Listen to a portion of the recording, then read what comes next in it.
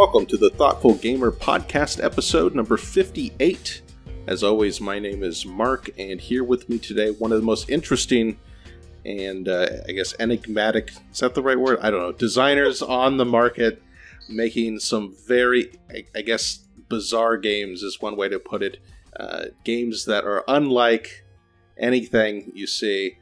I'm watching Tom laugh here because I had to restart the podcast and my description just got about 10 times more enthusiastic of him. And I don't know.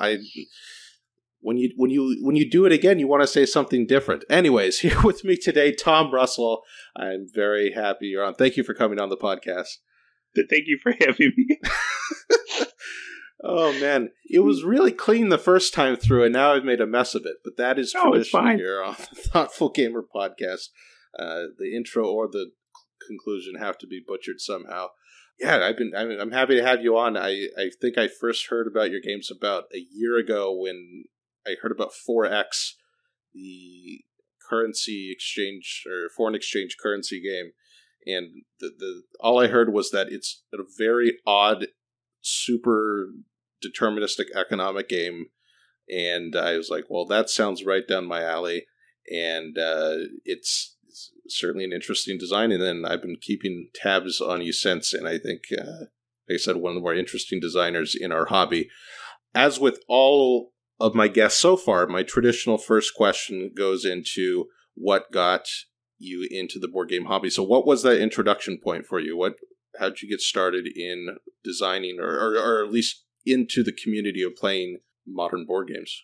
So actually, it was a few different things that kind of all happened around the same time in the space of a few days that all kind of pointed me at the existence of modern board games.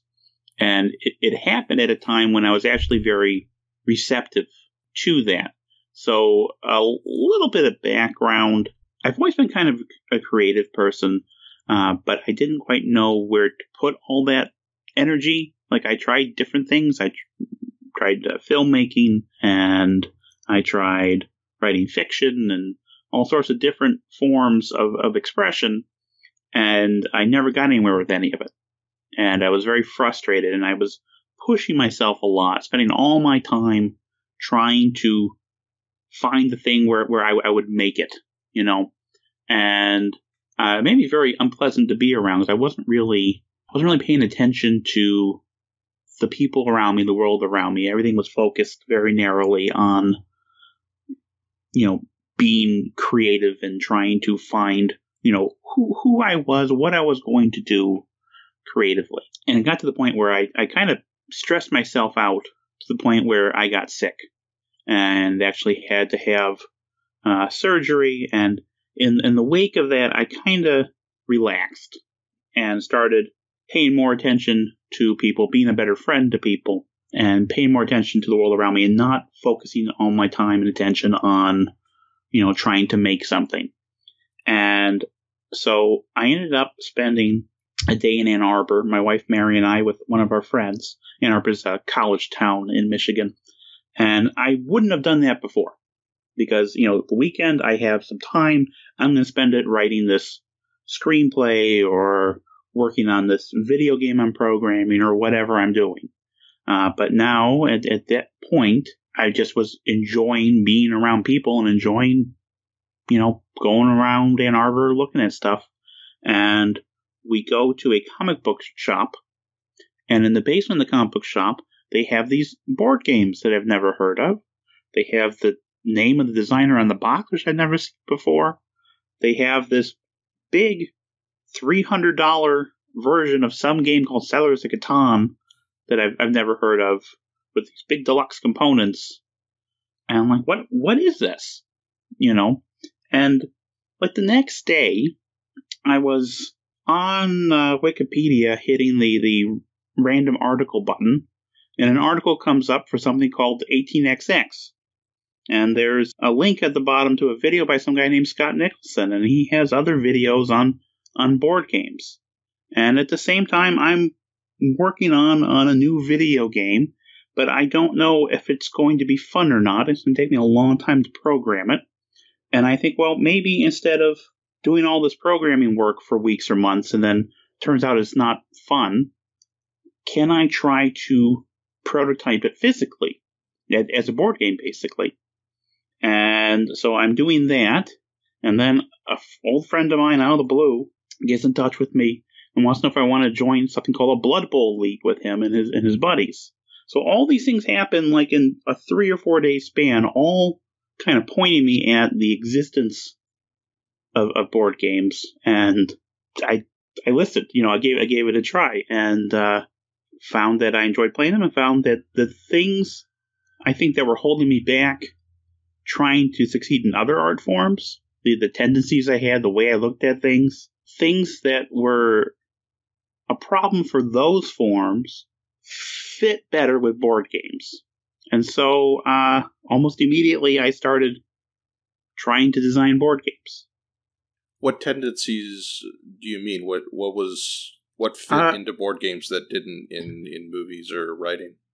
Well, a lot of it is that kind of on a structural level, I basically was looking for something that was very streamlined and elegant in a way. And it doesn't necessarily work for a lot of film because it's not mechanical, and film and fiction and all that. I mean, it's about a lot of times. So it's about a human experience, and humans are messy and they're not deterministic and they don't fit into a system. So the things I were doing were more systemic, right? More about looking at systems, expressing systems, things fitting together as a system.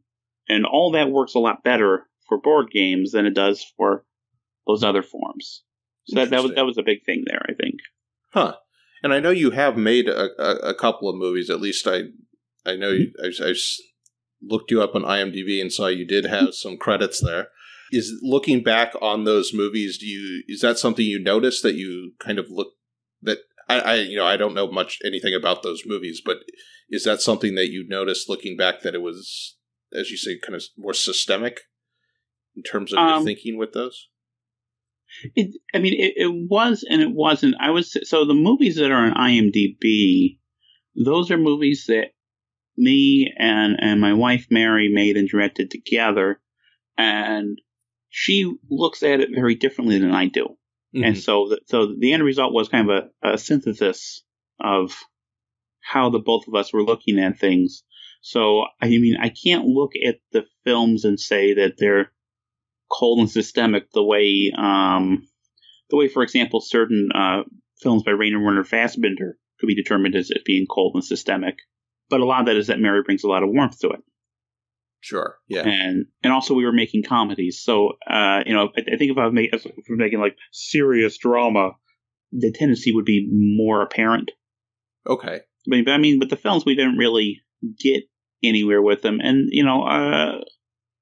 part of that is just, we have our own sense of humor in the comedies, and it doesn't necessarily resonate with everybody. The example I tend to default to is that the last one we did, the first scene before the opening credits is 25 minutes long and is a phone conversation about a utility bill that has no bearing on the rest of the film. And for us, it was very funny, but it wasn't for anyone else.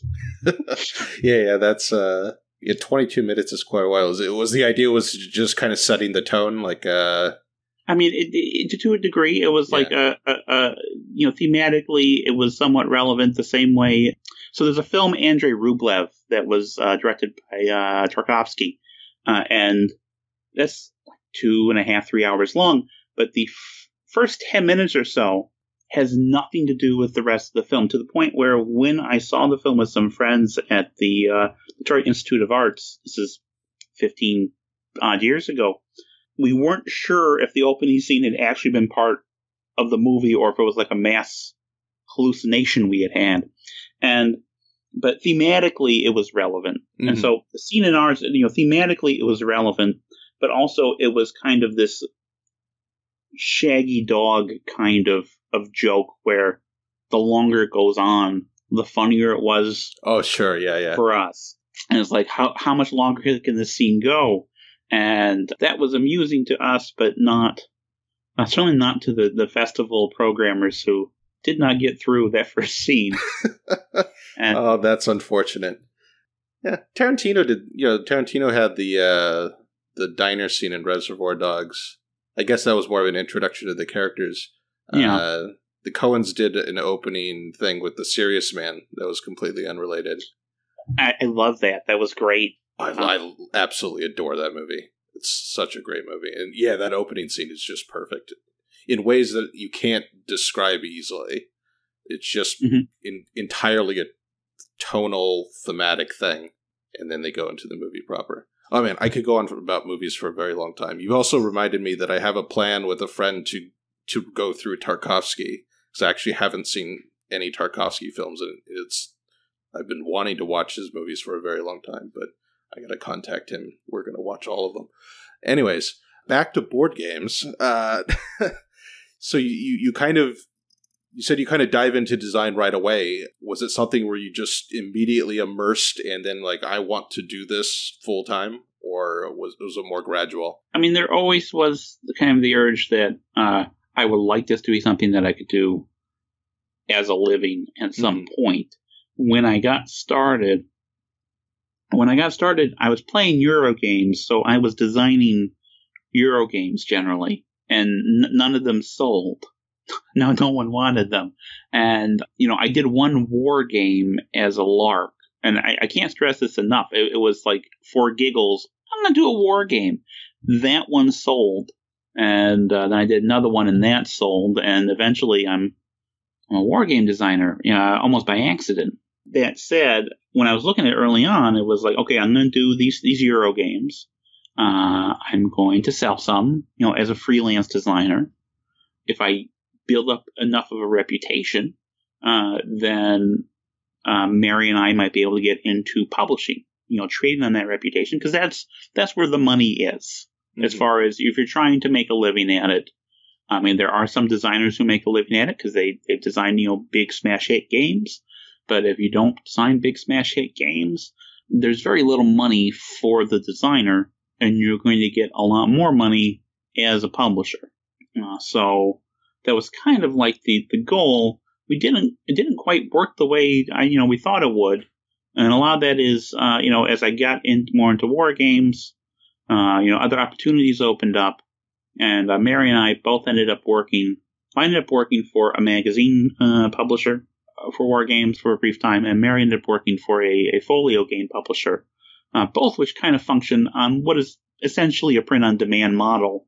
And once we learned that model and learned the technical craft of preparing games for publication, we realized, hey, we can do this. And that's eventually what got us to forming our own company and eventually to doing it full time. So it wasn't, I was expecting like I would have to build up some kind of reputation so people would know who I was, but that didn't really happen. Like, people didn't really become aware of my designs until after Hollandspiele had started, with the exception of some people who were into the winsome designs I did.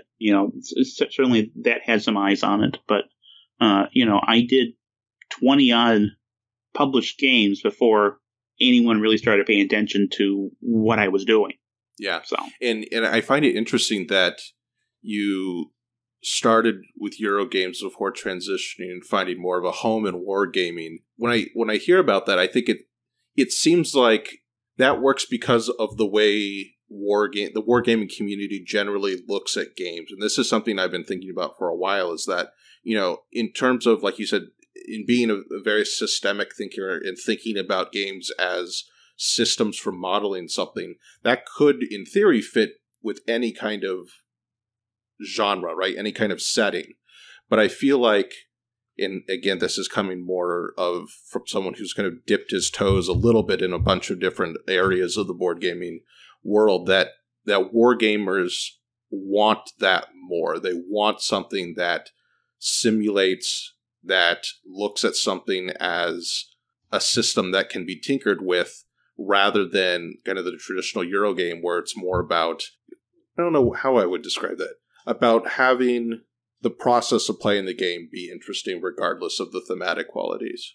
You think that's accurate as a hypothesis?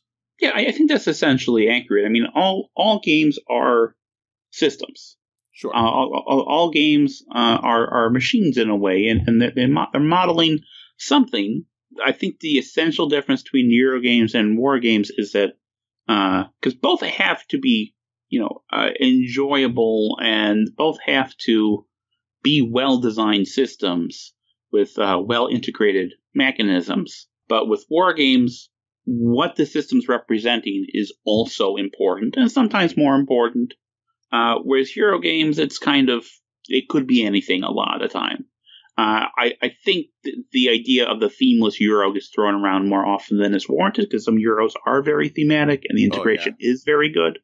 But generally, the theme, the history, the thing that it's about is going to be more significant in a war game than in a Euro game.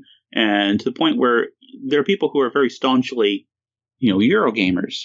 I mean, mostly I can encounter kind of omni gamers who do a little bit of everything. But I think there's more and more of those as the hobby continues to evolve. But there are a lot of kind of staunch Euro gamers who cannot understand the war gamers' focus on the theme or history of what's being modeled. When we announced one of our games, which was This Guilty Land, which came out last year, but when we announced it the year previous, I got into this Twitter argument with this guy who's like, why don't you just retheme this? And there was nothing I could say to explain to him why it was about this theme.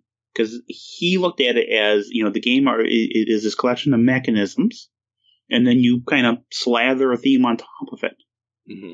And that's frustrating sometimes encountering that, because it's like speaking two different languages, Yeah. But there are some Euro games, though, that I think the thematic integration is very good, and it is a very good representation, a very good model. It's just that I guess disguises it more, or because it's less confrontational, or the theme is less troubling for people, that they don't necessarily see it that way.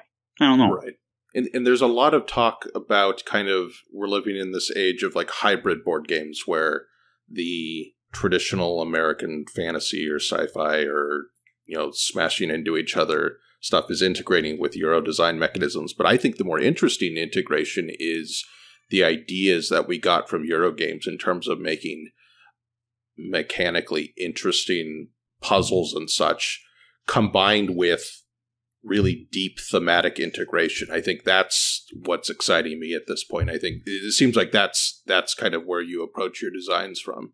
Yeah, I would say so. And, I think coming to war games from having been in Euro games, it significantly influences how my work turns out. Mm-hmm. If I had come to war games without a Euro game background, as it were, I don't know if I would be as successful, or if my games would be as streamlined, or have mechanisms that kind of stand out as much. Because there is a tradition in war games of very much building on what has come before, where there are a number of games that, on a mechanical level, the foundations are fairly similar. A lot of hex encounter games, you have the attack factor on the left and the movement factor on the right, and you have moving across the hex grid, and you have a move phase and a combat results table. And I'm not disparaging those games at all, and I've done games like that. It's just that they're less likely to be mechanically innovative, because it's not as much of a focus in that particular tradition. As you get more people coming from Euro games, and more wargame designers looking at the Euro games and looking at how that increases the crossover appeal, I think you're getting more people designing more interesting games that even might be better models than the traditional paradigm. Yeah, and I think there's just now, in terms of the people who play war games, and again, I feel like I've only dipped my toes in it, even though I really like the number of games I've played. I mean, if someone enters the hobby now and gets into war games, it's probably not going to come. Their entry point's probably not going to be the kind of old school hex encounter games, anyways. I mean, for me, and I think for a lot of people, it was Twilight Struggle and the coin games. which are unlike that style completely. But then by that point, it's like, oh, there are all these other games called war games that are at least have some shared history. And if that's the entry point, then you're coming from a much different place than, if you got into war games back in the 70s. Yeah. No, I agree. And, they're all some form of war game. Because a war game essentially is a game that's going to engage in some significant, serious way with history. And you can do it all sorts of different ways. And there are a number of war gamers that I talked to who have never played a Hex Encounter game. And that's okay. Yeah. Yeah, absolutely. Pulling back to talk about your role as a publisher with Hollandspiele, one of the more unique parts of it is that you do the print-on-demand system. You talked about how that was kind of, once you learned that, that's when you realized that you could make this work. And thinking about it, I mean, the reason behind that is that you don't need to pay a lot up front. Right? You don't need to take as many risks in investing in a large print run. Every game that is purchased will have some point, will be profitable to you. Do you think that's underutilized in the market? Are you surprised that there aren't more publishers doing print on demand? I'm surprised to a degree because, exactly, it's that print on demand. It eliminates financial risk to a very large degree, where you don't need to really have capital to start with. So someone who doesn't have money can get into publishing if that's what they want to do. Now, Kickstarter to a degree does the same thing, but it does it in a different model, because you're basically funding the game through the pledges to do a traditional print run, but you need to have a game that's going to appeal to a lot of people in order to be successful in that funding. You have to have special skills to get that. Print on demand, you don't need those skills. So if you're introverted and you have some unusual game or a niche game, print on demand is very appealing in that way. I think the reason why, I think two reasons why it is not as prevalent is one, because you're printing it on demand, you are producing the games in the most expensive and least efficient way possible, so you don't have any economies of scale. And because of that, the profit margin is going to be very small. Is small enough in our case where we are not part of any kind of retail distribution. We can't be, because if we were to sell the game to a retailer at the price that they're used to, we'd be selling the game at a loss. And so if someone is looking at games as a way to make money, as a way to maximize making money, print on demand is a terrible way to do it. If you're looking at it, however, as a more of a creative endeavor, or a way to make a little bit of money, enough to live on perhaps, print on demand can work very well, but not everyone has that set of values. A lot of people that I've talked to who want to start publishing, they want to make buckets full of moolah, and that's fine. I'm not disparaging that, but print on demand is not the way to do that. There's a ceiling on how many sales you're going to get because you're not getting in that retail space. And there's a ceiling because there are a lot of people who just won't buy direct from a publisher. We have people who have talked to us, and they would rather pay more through an online retailer or through their friendly local game store than buy from us directly, because that's how they're comfortable buying games. Now, I think that's going to shift. Because you've already seen some Kickstarters, for example, that are Kickstarter exclusive. They don't go retail. And those are some large publishers doing that. So I think over time, the industry as a whole is going to shift, with direct sales being the primary way games are sold. Now, whether that's 5 years from now or 10 years from now, I have no idea. But it's a natural evolution. And what then is the role of the local game stores? I have no idea. I don't. I'm off my little niche corner here. Mary and I are. So I think as that shift happens, people might be more willing to buy direct sales directly from a publisher, and I think that will increase the profitability, the feasibility of a print-on-demand operation for less niche games. But right now, it really works best for aiming for a specific niche audience and producing specific niche kind of games. And I don't know how many people are really interested in doing that, you know. Yeah, yeah. In honesty, I think what you say about moving at least to more direct sales, even if it's not print on demand, like Stonemaier Games has started doing this thing where he sells, you know, X copies direct in the pre-order, and then everything else goes to distributors. I mean, frankly, when you think about it, the whole point, the reason you would have a distribution system is that they're providing some kind of value that you can't achieve otherwise. And in a pre-internet era, right, the distributor gets the games out there and provides that kind of communication, the availability, and by getting it out into stores. But in an era where that communication barrier doesn't really exist much, you can just tell people, hey, the game is available, and then ship it to them. I'm surprised there's not a more aggressive move away from the distribution model, no matter what the alternative is, you know, print on demand or just, you know, if the company's big enough, just having their own warehouse staff. I'm curious to see how it goes in the future. Have you considered doing anything outside of print on demand? For instance, doing something where you have an initial printing that on a game that you think is going to do really well, initial printing and then print on demand after that, or anything like that? Not seriously. And the thing is, we're fairly risk adverse. Sure. You know, and we're fairly comfortable with the way we're doing things. So pursuing something where we're looking at more of what's closer to a traditional print run, the risk there is big enough, and the hassles and the headaches are big enough. It's not appealing for us. You know, we just released our 44th box game today, our 49th game overall, if you know, you count like the non-boxed expansions. And so we're pretty comfortable with what we're doing, and we're not really looking to change that necessarily. And also the stuff that, somewhat perversely, the stuff that sells well for us is the stuff that doesn't have broad appeal.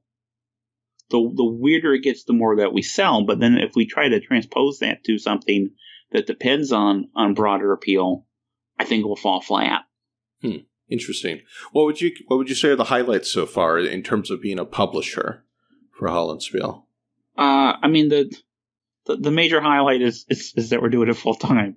Yeah. Which we didn't expect to happen, at least not as early. We thought, well, maybe someday, you know, this will be side income, and then someday maybe we'll be able to transition to doing this as a full time endeavor. And then 6 months after we got started, I was putting a notice at my day job, and ever since then, I spend all day, every day with my best friend, and I get to play board games for a living, and I still can't believe that I'm getting away with it, you know?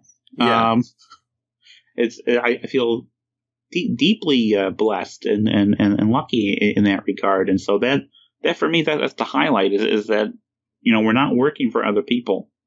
We own our own time. I mean, that's such an incredible gift, and I'm just happy about it. Yeah. You know.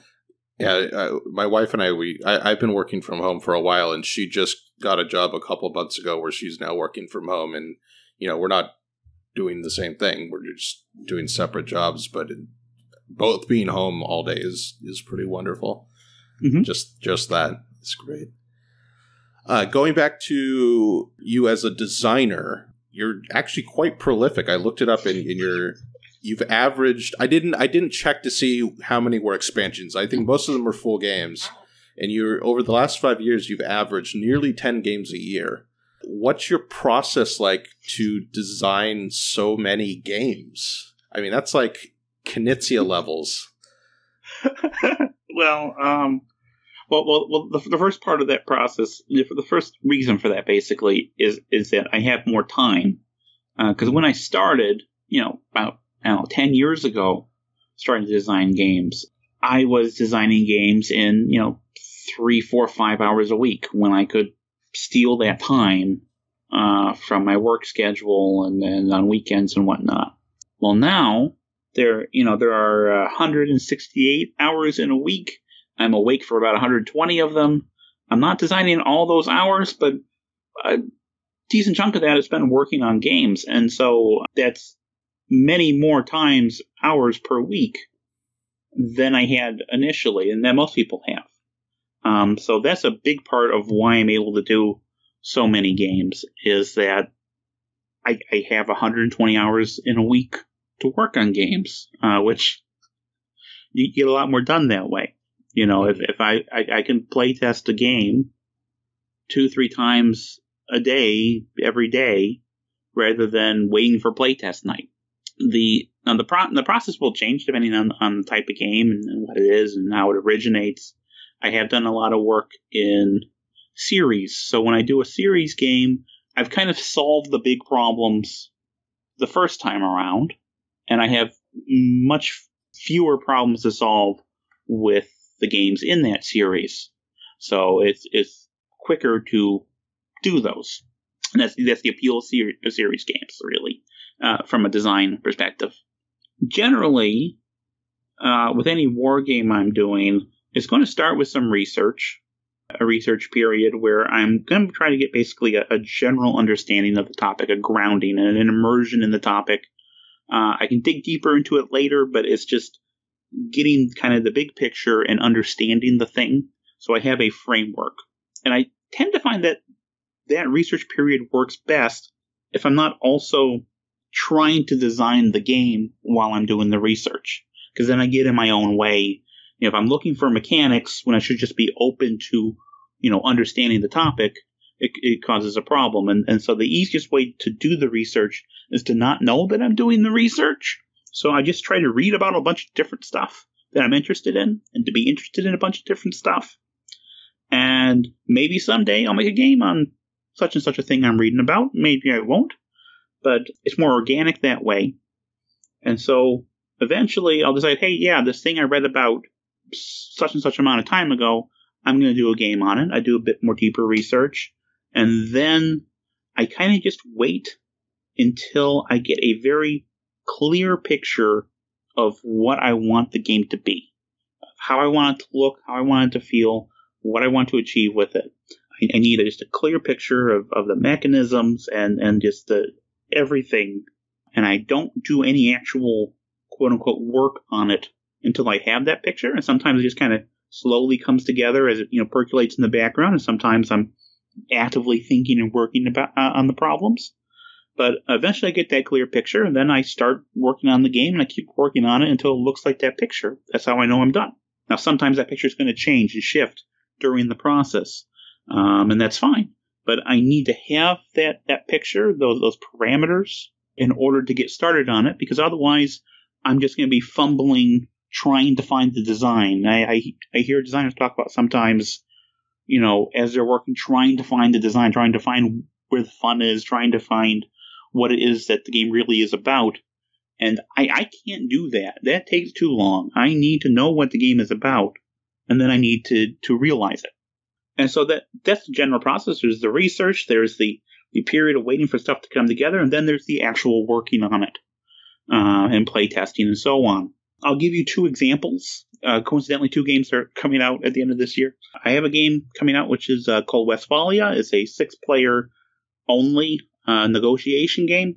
And I started researching the Westphalian Conference in the 30 Years' War about 8 years ago. And about 3 years ago, I thought, you know what? There's a game in this. I'm going to do a game on the Treaty of Westphalia, about the peace conference. And about 2 years ago, I had that picture of what I wanted the game to be, and started actually working on it. And this summer, I finalized design, and it's coming out in November. So that's basically an 8-year process. Most of the work being in this last couple of years. On the other hand, I have a game sort of coming out every year. In our holiday sale, we have a promotional game where if you buy 2 games, we give you this free game I designed. And I did a game on the Toledo War, which was a conflict between Michigan and Ohio. And they had that same process of I did the research, I waited for the picture to come together, and then I started actually working on it till it looked like that picture. But all of that from the first stage to the last stage was about 3 days. So sometimes it takes 8 years, sometimes it takes 3 days. It depends on the game. Now, there's been a year of playtesting after that for Toledo War, and there's been some slight tweaks made to it, but essentially it is the game I made in the 3-day period. It can vary pretty wildly. Yeah. When you say you arrive at a picture of the game, is that a fairly complete picture in terms of like, oh, I need to use these mechanisms and I'm aiming for this style, et cetera, or is it something more narrow? Because I've heard designers say, many designers say in various interviews and such, that they often work from a process of capturing a particular feeling on the part of the player.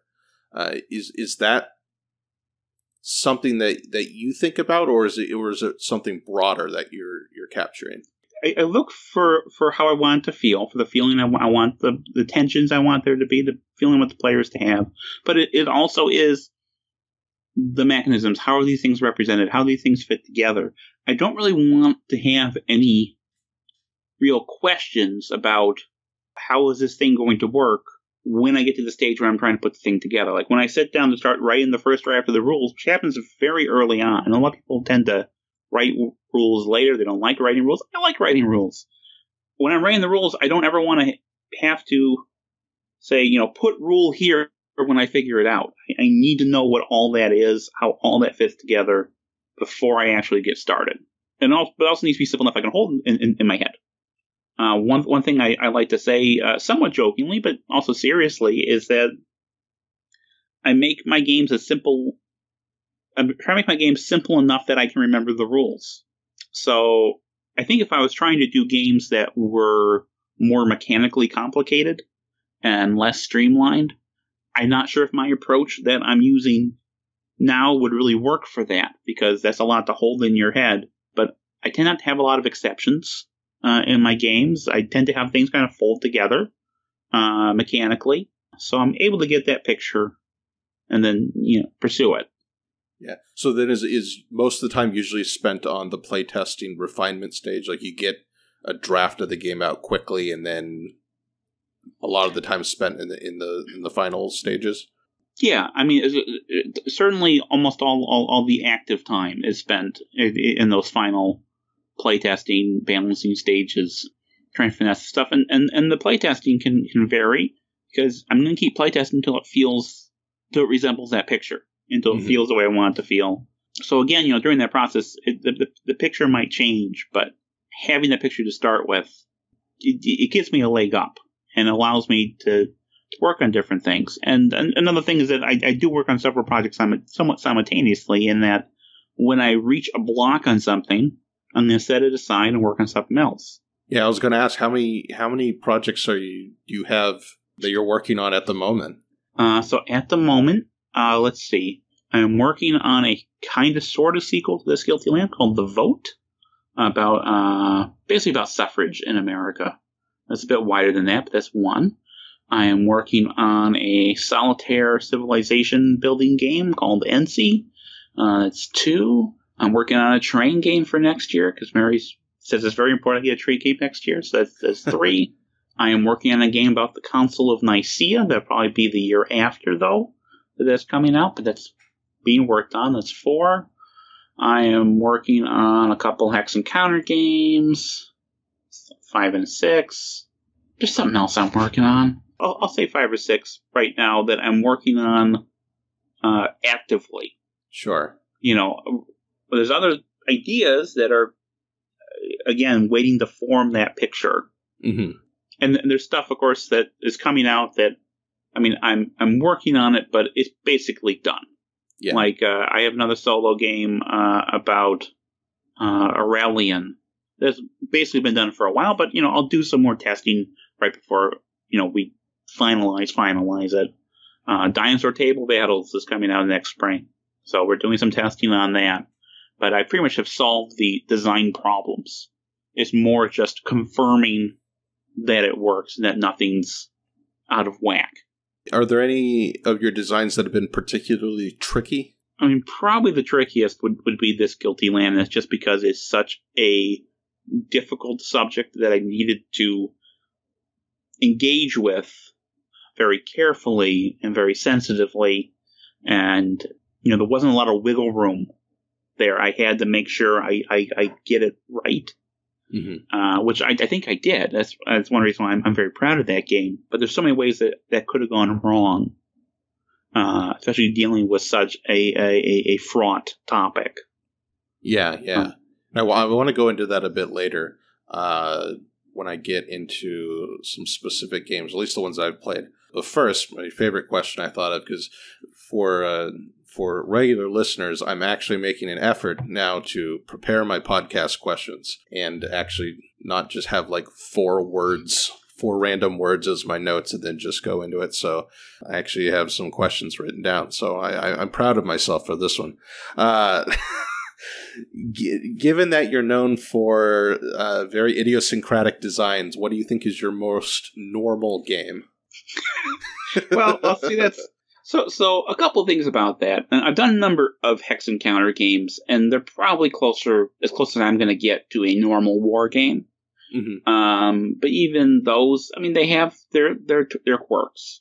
I could say, well, Irish Gauge, that's a normal game. It's a broad crowd pleaser. Northern Pacific, which is republished by Rio Grande last year, that's a normal game. But there are people who tell you those are not normal games. So, I mean, for me, they feel normal. So part of my games being idiosyncratic or weird, part of it is I'm doing what I think is normal, but no one else seems to agree that's what I'm doing. But then to a degree, I found, much like how I moved from Eurogames to Wargames when the Wargames turned out to be successful and the Eurogames weren't, my weird games are much more successful than my normal games, to the point where I get a lot of encouragement in a way to do weird games, to explore that territory. And it's interesting territory, and I enjoy exploring it. But part of me kind of crawling out onto my weirdness limb these last couple of years is that those are the games that seem to resonate with people. Yeah. And I seem to have an audience for. But yeah, I guess I would say Irish Gauge is probably I suppose those are normal within the genre that they're in, right? Within that niche. Because you talk to most who you ask. What's that? So it depends who you ask within that niche. Yeah, I know. I'm not super familiar. I've only played like 1 or 2 Winsome style games, but you talk to the average board gamer, they probably haven't even heard of Winsome, and if you say train game, they're thinking Ticket to Ride. So true. I mean, one thing is that there was someone I met once who did not realize that the Tom Russell who did the war games and along with Mary did Hollandspiele was also the same Tom Russell who did train games, because it's like they're different audiences. Now, again, there are a lot of omni gamers, I think, and you're getting more and more of those. But there are people who just want, they only know my economics games, and people who just know my war games or just know my weird war games. And there are some people where, there's no overlap there. With Hollandspiele in general, like, we have a core group of customers that are basically just buying traditional or traditional-ish war games. And they will not buy something like Infamous Traffic, or something like 4X, or something like this Guilty Land. And then you have people who will buy those things, but won't buy kind of the core war games. And they're different audiences with different perspectives. And a big part, I think, of why we've been successful is that we're not trying to make games that appeal to everybody. Even within our catalog, not all our games are going to appeal to everybody. It's appealing to specific audiences and making games that those audiences will respond to. And I hope, at least my experience is I came in from Eurogames initially. Dominion was the first game that really got me hooked. And then only recently, like within the last year or so, have I played an 18xx game, and now I'm really excited about 18xx games. And then, like I said, I played I played Twilight Struggle fairly early just because it was ranked so high, but haven't played a ton of war games until the last maybe 2 or 3 years. And I'm recognizing that there's this long established kind of history of 18xx is kind of just its own thing, and Hex Encounter war games are their own thing with their own communities historically. And I feel like, although I don't have the broad perspective, that there's more crossover happening now than ever before in terms of breaking out of those as kind of a singular niche of that's, I only play Hex Encounter games or I only play Euro games. At least I hope it's happening, because it certainly happened to me. And, I'm, like I said, dipping my toes in all kinds of different styles, and I love it. Yeah, I would agree. It does seem to be the case. We are seeing more and more people who are, omni-gamers who will try a little bit of everything, or will shift their focus to different genres. There's an old chestnut in the war game world that war games are dying. They have been dying since, 1980, but there are always more people coming into it. Yeah. And we've seen that. We benefited from that personally. So, I think the nichiness of war games is somewhat overstated. Now, there are people who will never want to play a war game because they're too confrontational, because they don't want to engage with the history. And, that's fine. There's nothing wrong with that. But I think they are becoming more appealing. And you are having more people who just want more types of games, more stuff. Yeah. And want those things to be more approachable. And I think that's a big part of why board games as an industry have continued to grow and become bigger. Yeah, which kind of leads into Irish Gauge, because I think Capstone has done this a couple of times in kind of taking games that might have been within a niche, sorry.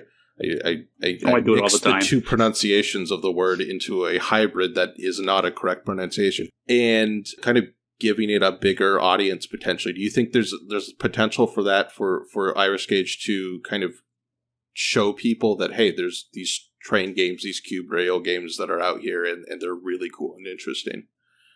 I think so, yes. I don't have numbers for sure, but I am pretty certain that Irish Gauge has probably sold more copies than anything else I've done.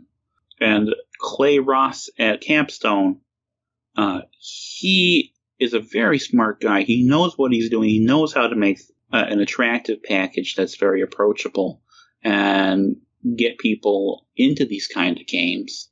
And I think it is getting a lot of traction. It does. I mean, I don't remember a game that I've done getting this kind of traction, and I remember kind of a wave of cube rail games that came out when I was starting in the hobby, but it does seem like this is getting more attention. I hope so, because they're fun games. I enjoy.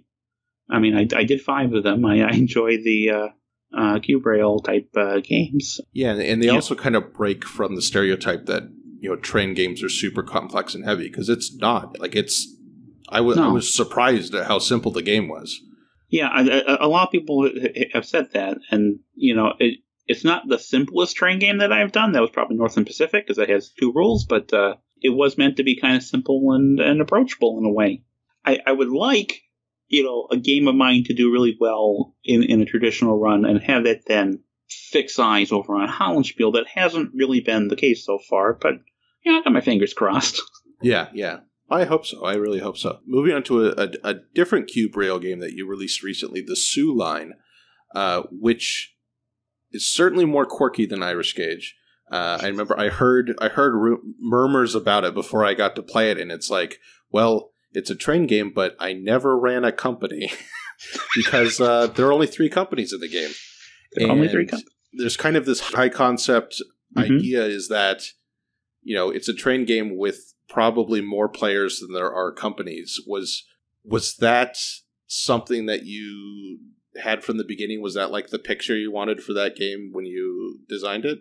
That was always a central part of it. Yeah, that was kind of where it originated from. And a big reason why I didn't pitch it to Winsome, why it was a Hollandspiele game, is because it kind of was taking one of these sort of rules of thumb about train game design, where you want to have at least as many companies as there are players, and say, well, what if we don't do that? What is the result? And me personally, I I enjoy playing train games where I'm working on closer to a pure investment strategy, where it's not about the operations of a company that I'm doing.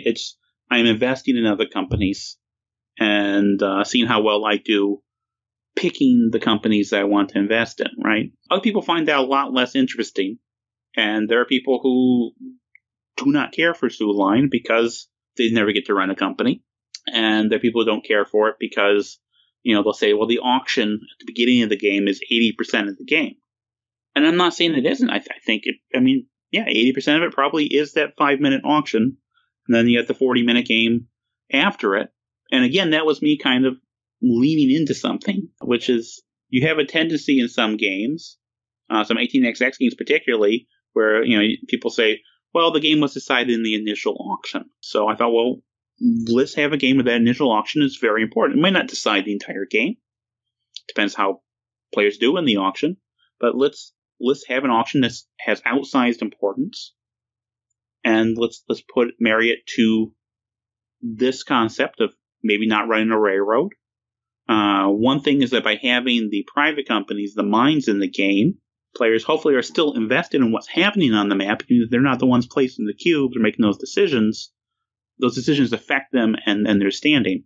And that has also informed their investment decisions because, if I'm going to buy a share of stock and I can only buy one share of stock each stock round, where am I putting that money? How much of it is going to be what looks like a good investment? How much of it is I don't want to give money to the yellow company because the yellow company is going to close my mine if it gets money to build with? So that's kind of the whole thing with Soo Line. And so that's a weird way to approach it. That's a weird way to make a train game and kind of experimental, I guess. And that was kind of the thrust of it and why, again, we said, this is going to be a Hollandspiele game. I'm not going to pitch this to John Bohr because he's not going to be able to license this to a big publisher because a big publisher would be crazy to publish this. Something that's this aggressively weird. Yeah. And it's also, I've only been able to play it once so far. And it also surprised me how dramatic the kind of arcs of the three companies are. Because the Soo Line itself is so stymied at the beginning of the game and takes a long time. But in the game I played, at least, it ended up miles ahead in terms of its value compared to the other two companies, which I found really fascinating and something that I wasn't able to see just from the rules and what was presented to me that something so dramatic would happen. Yeah, no, people have different opinions about the viability of the three railroads. I think all three railroads in the game are terrible. But they're terrible they're terrible in different ways. And people tend to focus on the Soo as being like the most terrible, but it has a lot of shares. And so people are more likely to invest in Soo than in the other two railroads because there are 9 shares instead of 5. And so in the late game, it can be very strong. But then if you flub it, because if you don't place a cube, you're forced to withhold.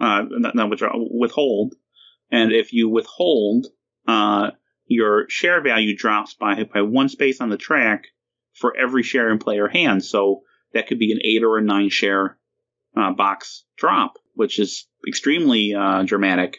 But yeah, and that was the point of that was kind of the thrust of making them kind of very asymmetric companies. I'm not sure if I'm going to do a train game that's that weird again. Because one thing is that while it sold very well, and a lot of people were very receptive to it, a lot of train gamers are looking for things that are a little less crazy.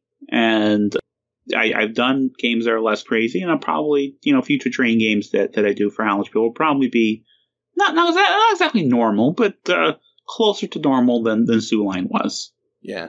I think my introduction to 18X games specifically was with 49. I don't know if you've played that one in Sicily. I haven't played that one, no. But now that I've played a few of them, I'm realizing that is a very bizarre one. Like, half the board costs like $120 to lay track, because it's just like all mountains, and the volcano erupts halfway through the game and destroys one of the major cities, and like all but one of the companies are horrible unless they work together with another company to lay track, because you can't afford both trains and track. And it was wild. I'm like, wow, that's an 18XX game. Okay.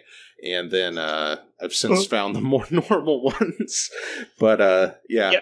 I've heard of people who their first Cube Rail game was Soo Line, and I'm like, I don't know if that should be your first one. Yeah, this is not a representative example. Oh. Yeah. Moving on to 4X, which again was the game that introduced me to Hollandspiele as a company. What was the inspiration there? Did it start with the idea of currency trading, or was it something else? It started with the idea of currency trading. I was interested in the topic, and that is the game that I have had published that had the earliest design date. That was a very early game I designed, and I could not find a home for it because it is what it is. I tried some publishers, and they're like, I don't see how we could sell this. Who would buy this? And I even talked to a couple of publishers who basically did the 18XX games. The ones where you order the game and they'll hand cut the tiles and that. And they're like, no one's going to buy this. So I kind of just shelled it. I did this thing. I was kind of compelled to do it. Really, I felt really strongly about doing this game, and I didn't really understand why. And I enjoyed it. My group enjoyed it. We tested it. We played it for years. But we're probably never going to publish this. And then Mary said, "Okay, we have a company. We're going to publish 4X." I'm like, I don't know about this. She says, "No, we're publishing this. It's going to do really well." And she was right. It sold a lot of copies initially, at least, and that's why it's out into the world. Yeah, and you even put there's this whole couple paragraphs of text on the back of the box. I think how does it begin? Why did you buy this game? Why did you buy this game? Yeah, and it's basically a giant warning about what this game is. How much of that was the joke, and how much was actual fear over people buying the game and then being upset? Oh, it was 100% actual fear. It was 100% fear. Yeah, yeah, no. We were 100%. We did it with style, but we were 100% sincere. And this game is for a very small audience. Most people are not going to like this game. Here are reasons why you're not going to like this game. Think very carefully before buying this game. And the problem is, a lot of people bought it who shouldn't have bought it, and were upset that it was not what they wanted it to be. Even with the warning. Even with the warning. I think because of the warning. Because they either thought we were joking. Oh, yeah. There was, I remember a comment on the Board Game Geek where the guy was like, designer himself says, if you don't like this game, don't blame me. Turns out he wasn't kidding. No. No, I wasn't. Or people who we said, this is not for everybody. This is for a small audience. And they read into it, well, I'm that audience. And some were, and some weren't. And it kind of, that whole period of time leading up to the release, it was kind of like watching a car wreck in slow motion. Because we were trying to tell people, you probably don't want this. This is super niche. You probably don't want this. And the more we said it, the more they wanted it. And it's the curiosity factor, right? Yeah, to a degree. But so here's the thing. A game has kind of a natural life cycle where when it comes out, it's going to sell X number of copies in the first quarter. In the second quarter, typically, it's going to sell half as many as X. In the third quarter, half as many as that. Now, it might pick up again. Some games are kind of evergreens that always have strong sales. Some games get kind of a shot in the arm because they get a lot of attention focused on them, and selling the cycle starts over again. But it's generally, we have initial sales, and we have this sloping line of additional sales. And that's kind of what our whole model is built on, really. Because the idea is, especially for the games that I've designed, not the games we've licensed from outside designers for a short period of time, but the ones I've designed, is that for the rest of my life, these games are going to be in print and providing some kind of income for us. So, long term, that lifespan of the game is very important 4X comes out, it sells really well initially. Sold a lot of copies, and then there are people who really liked the game, and the people who really didn't. It was very divisive. And because it was divisive, because there was this backlash and this negative reaction, it did not have that natural life cycle. It just went off the cliff. I mean, it flatlined. To the point where I think if we sold half as many copies initially, at this point we would have sold more copies overall. Yeah, if people were more careful. People would be more careful.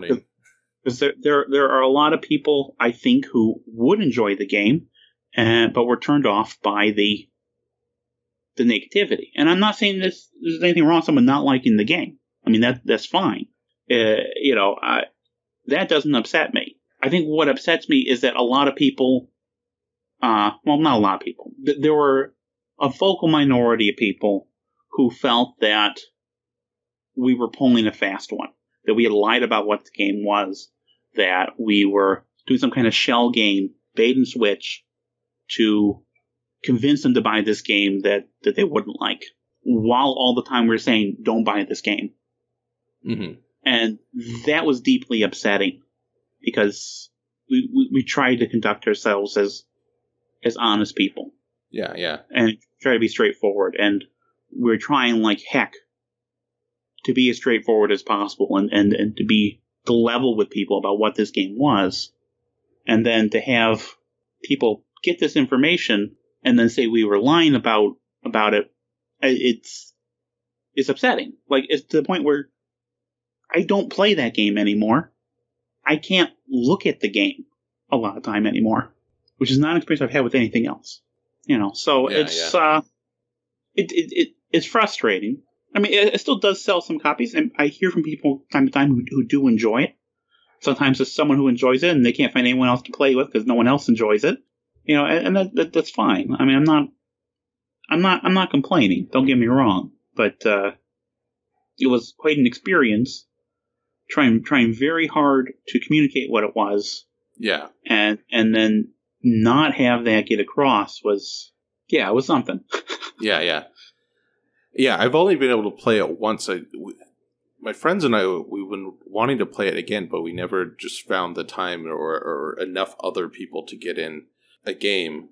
And my impression, I found it fascinating. I don't know. It's the kind of game where you play and you're like, did I enjoy that? I don't know, but it was certainly something.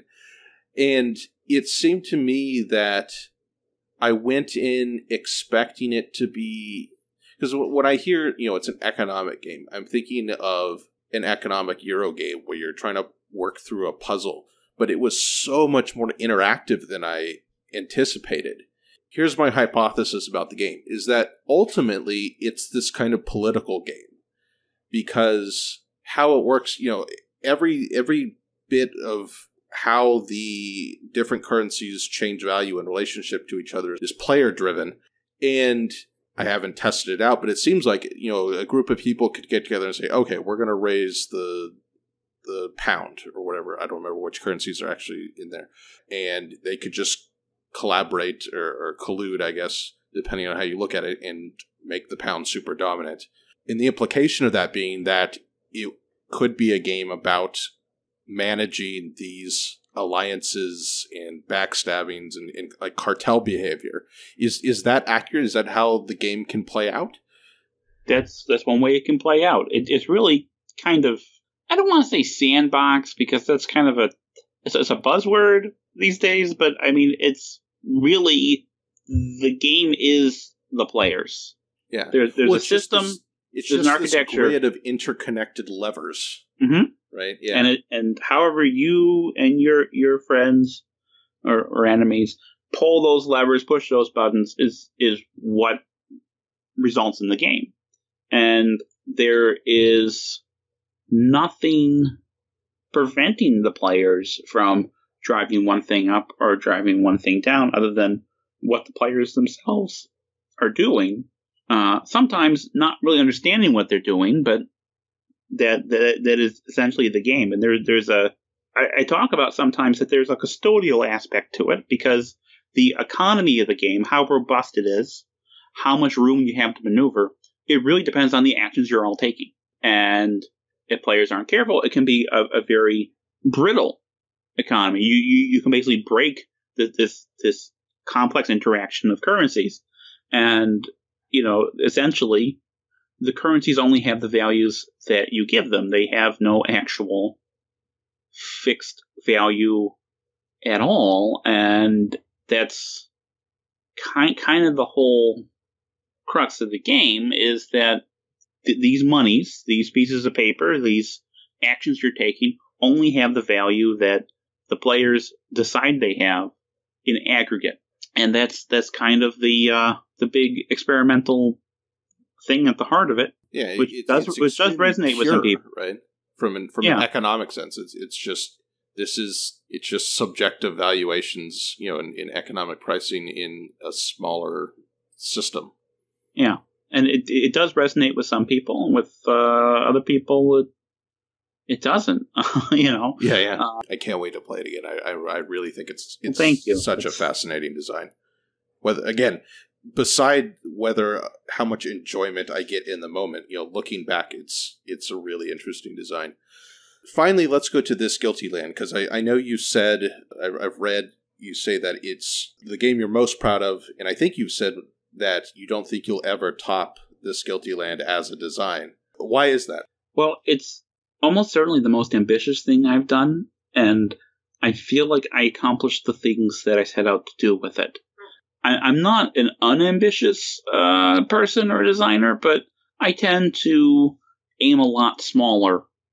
And this was going for something bigger, tackling something that is a lot more complicated and heavy and serious. And I feel like I pulled all that off. So there's that sense of accomplishment and that sense of, I don't know if I'm going to be able to do that again. I'm not like champion at the bit to cover another really heavy subject again anytime soon. I mean, first of all, it required me spending a year and a half kind of mired in that period and the rhetoric of that period, which isn't terribly dissimilar from the rhetoric of the current period. And that's a really depressing place to inhabit for that length of time. And I knew that going in. I knew going in, this is going to be very draining and exhausting. And I'm not sure if it's going to be worth it at the end. And it was draining and exhausting, but it did turn out to be worth it at the end. Also, on a mechanical level, it's a game I find very compelling and very interesting. And I played it more than any of my other games. I played it hundreds of times, to the point where I had to kind of hide the box from myself, because if it was out in the open, available, I would just be playing it instead of working on other things. I find it incredibly compelling as a play experience. And I also think it kind of is the closest thing I have to an example of what I think games can do and what games can be. The power of modeling systems in games. So, all that combined, that's a lot.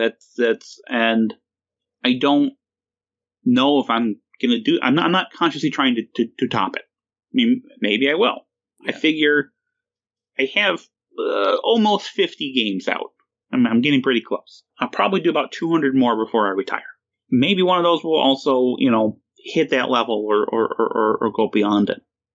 But I'm not consciously pursuing that because I'm looking at trying to do an entire body of work. Because there are some designers who might do in their lifetime 8 or 9 games, and each of those games have to be some kind of, some kind of major statement. I don't have that compulsion. I've done my big serious game. I don't know if I'm gonna do another big serious one. Maybe I will. I mean, I take them all seriously, but I don't know if I'm ever gonna go that big again. Yeah. Put myself through the ringer for that again. Or have something that is, I don't want to say important. That sounds really pretentious. But I feel like the game means something more than some of my other games mean something. And I feel good about that. Yeah. And for those listening who aren't familiar with This Guilty Land, it's about the legislative battle over the abolition of slavery in America. I know in the rule book, I think it's the very first thing in the rule book, you specifically say that the game is pushing a particular thesis, which is different than you see with many historical games, where the implication, at least, if not the outright statement, is that they're just trying to be an impartial modeler of whatever happened as much as possible. But you say, no, I'm going to push a very specific thesis. What is that thesis, and how mechanically did you try to drive that idea? The thesis is that slavery in America could not have been abolished strictly through legislation or the building of support, but would require the Civil War.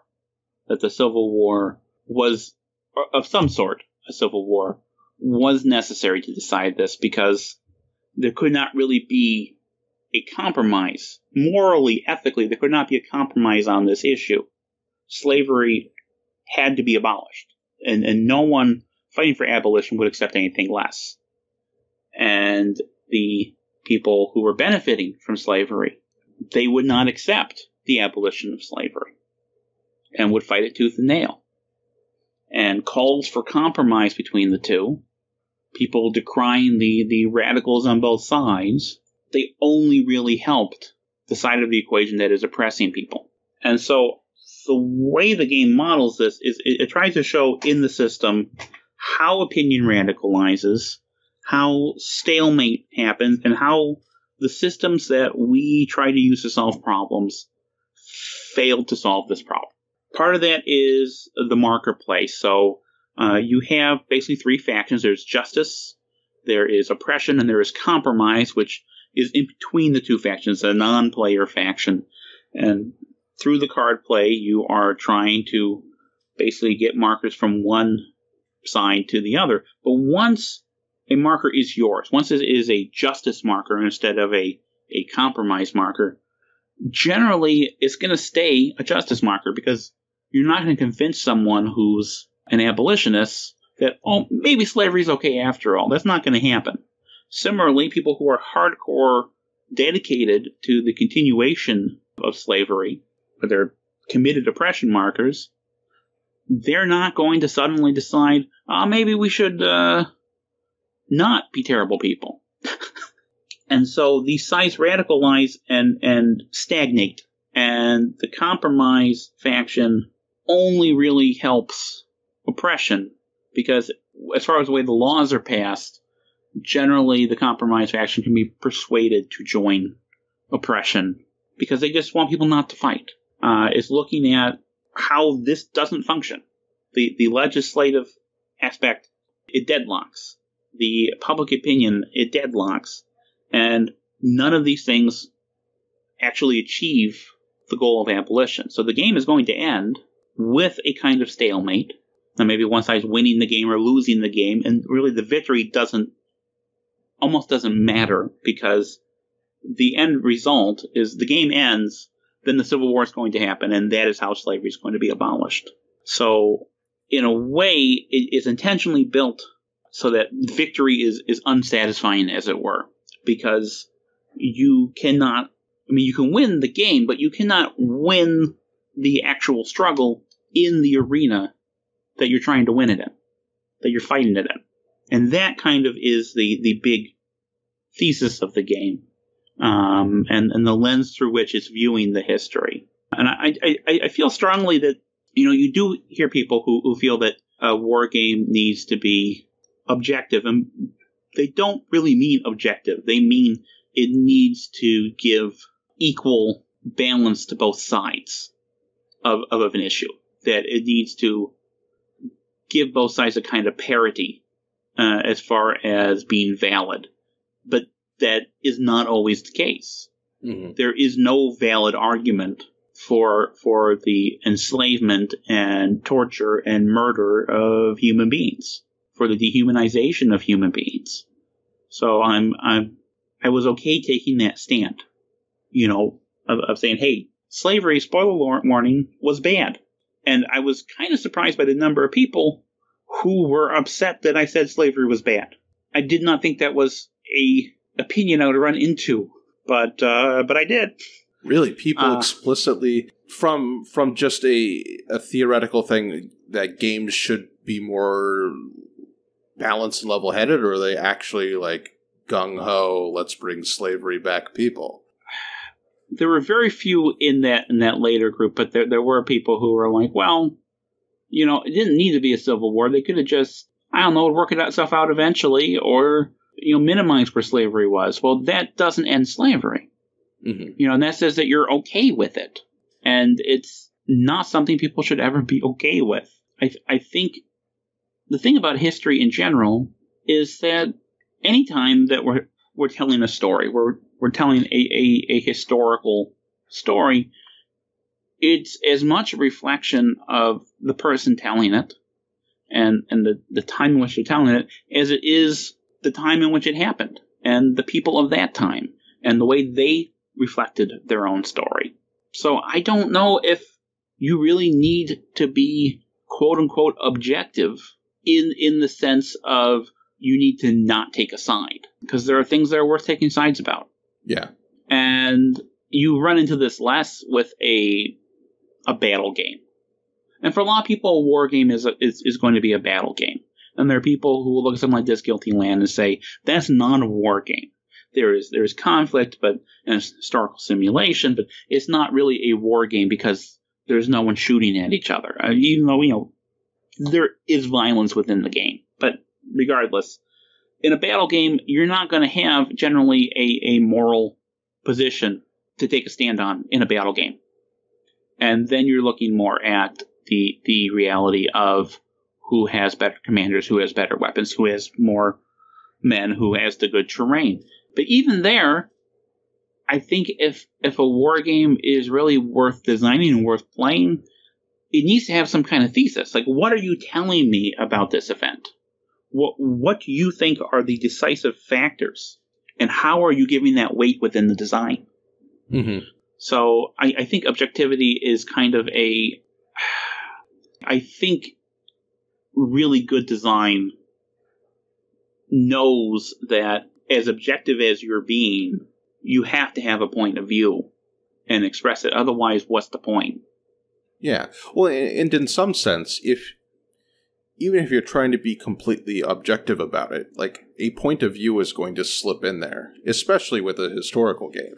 Because, I mean, like, I suppose with games that are simulating a particular battle, that's probably as objective as you can be in a design, because you're just trying to find out the geographical reality, the positional reality, like, you know, things that objectively happened, and then try to simulate it from there. But I mean, even then, there's judgment calls and there's ideas and presuppositions that have to slip in there.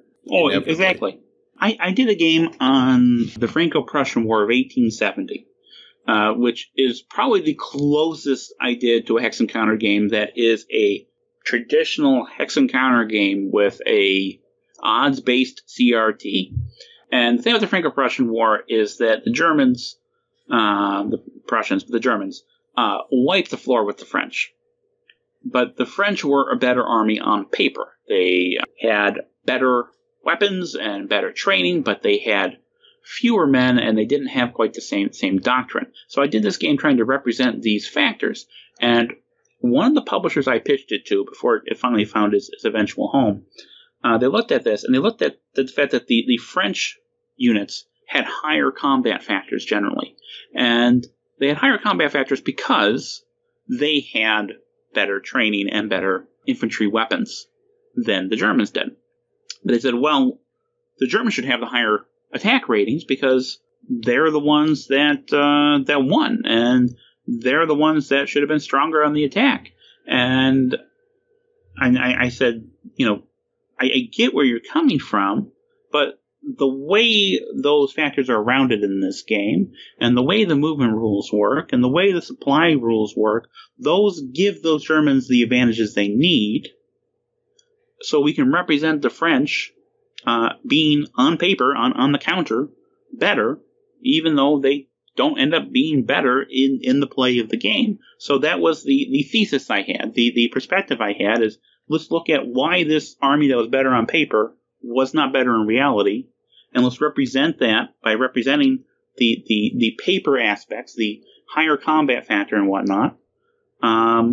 So players can feel and see how important the doctrine was, how important the Prussian general staff was, how important the supply situation was. So it's still, even though it's an objective reality, I'm making a judgment call to pursue a particular thesis. And I think that creates a more meaningful design than, I guess the Germans should have higher combat factors because they're the ones that won. Mm-hmm.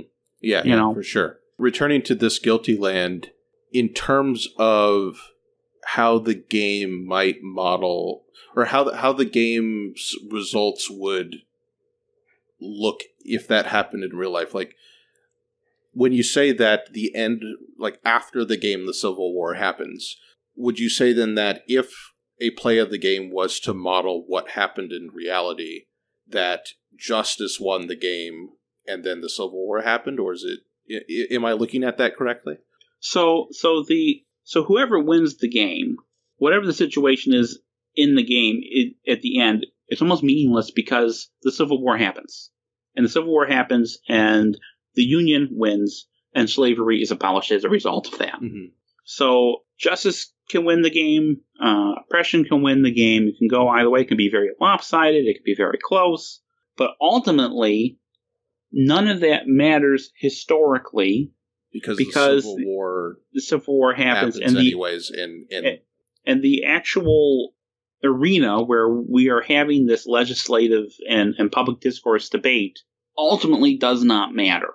It's ultimately futile. It's still important to stand for things and to push for things, but in this particular situation, because those sides were so entrenched. Mm-hmm. And a necessity, because there is no circumstance under which an abolitionist could have or should have compromised with slavery. It needed to end. Morally and ethically, that's the only way it could be resolved. That'll be moral and ethical. And so, however the game turns out, and however you experience the game, there still should be that kind of sense of whatever we've done, the Civil War is still going to happen, because either whatever side's ahead, the other side's not going to let that side continue to be ahead. There's still the secession attempt. Yep. I think this is the kind of thing where games should go. Like, this is what these kinds of games, the games that have actual, like, provocative, interesting, deep thought behind them in terms of advancing an argument or advancing an idea. I'm not saying all games need to do that. Like, the stereotypical just fun non-thematic Euro is fun too. But I mean, This is what's really getting me excited in the world of games, and I love that you're doing designs like this. That you're looking at it from the perspective of actually advancing a position on whatever your setting is. So yeah, thank you for designing odd and unusual and provocative games. Well, thank you for saying that. That's very kind. And I mean, yeah, that's stuff that excites me most about games right now too. And I still do games that are a lot less ambitious. And of course, yeah. But I think that's the direction where the more interesting work is going to be done with games. Games are particularly useful for modeling systems because games are systems, right? Yeah. So as far as conveying an understanding of systemic issues, how they happen, of the structural foundations of, say, oppression in a civil rights kind of environment, games can do that in ways that other things can't, because games literalize what you're doing. It makes it concrete. And so by taking something that's kind of abstract, like a system, and making it concrete, and allowing players to push and pull within that system to see how the things interact with each other, can be very valuable, I think, towards conveying how these systems that affect all of us work.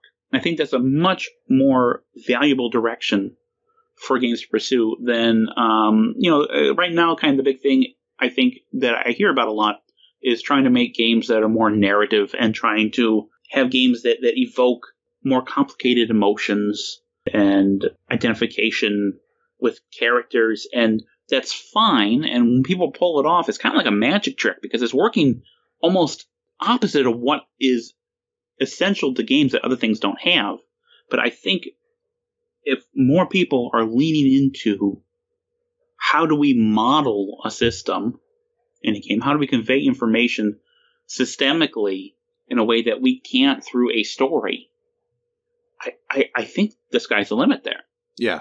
I've done as much as I'm probably going to do for a while there, but at least something that's that big and daunting of a topic. But I could see people taking that approach and creating some very interesting, very useful, very valuable, very important, very influential games. Yeah. So it's a very exciting time. You know, games have been around for thousands of years, right?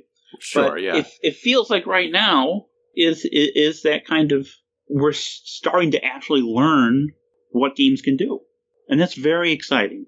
And there's the evolution, because the very earliest games, you have like the two main abstracts that survived, Go and chess, but almost any other like very like ancient game is basically just rolling dice. It's some kind of randomness generator that you can wager on.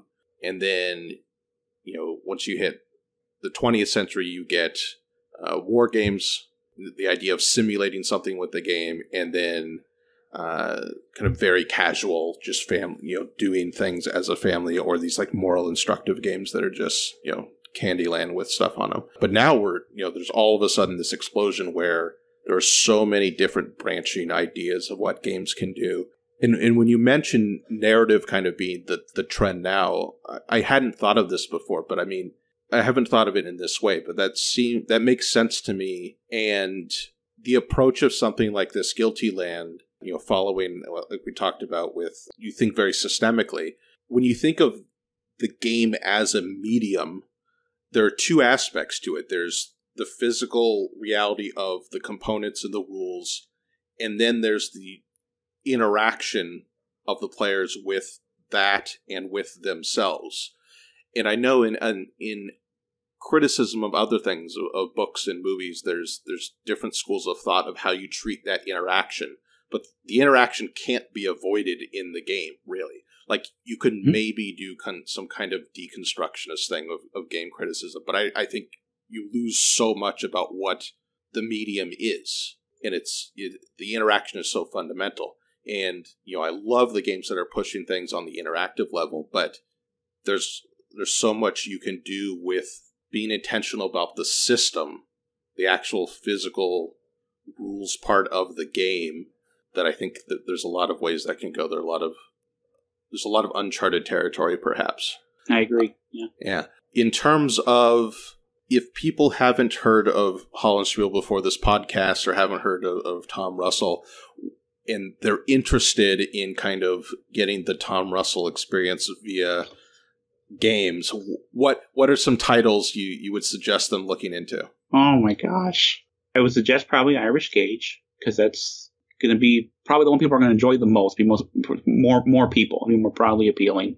As far as specific Hollandspiele titles, though, I mean, this Guilty Land is the best thing I've done, and it is the most interesting thing I've done. I have a game called Table Battles, which is very popular. We've done a number of expansions for it, which is a very quick, abstract, dice-based game to simulate certain battles. I have a new game coming out called Westphalia, which is for 6 players and only 6 players. Exactly 6 players. You cannot play it with 5. I love that. Has to be 6.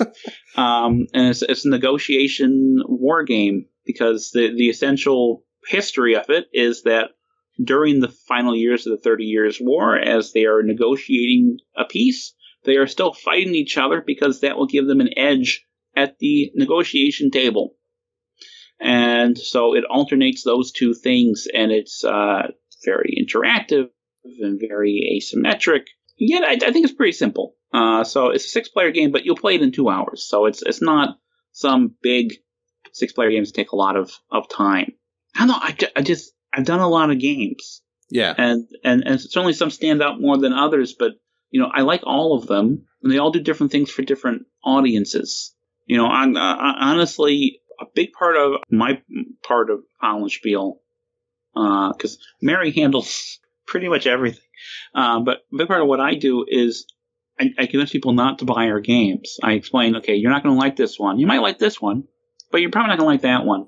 And give them that kind of personal touch. And I will do that in Board Game Geek. I will talk to people and say, okay, what else do you like? What are you interested in? You might not like this thing, but you might like that one. We do that on the Twitter as well. Yeah, that's how I first got your game, because I had heard of 4X, and I was like, well, I'll try to pick this up, and then, it was separate. I had heard of 4X, and I kind of filed it in the back of my mind, and then I think I tweeted something about how I never played a Hex Encounter game, and I want to play one. What would people recommend? And you responded, and you said, hey, we got a sale going on right now. Here's a list of 6 Hex Encounter games we sell, and I asked you a couple of questions, and I ended up getting Blood in the Fog and 4X, because then I went to the site and like, oh yeah, I remember hearing about that game. And yeah, so people listening, Tom's very responsive on Twitter, which is great. Well, I'm home all day, so I don't have much to do. He's just sitting there waiting to answer your questions. Yeah.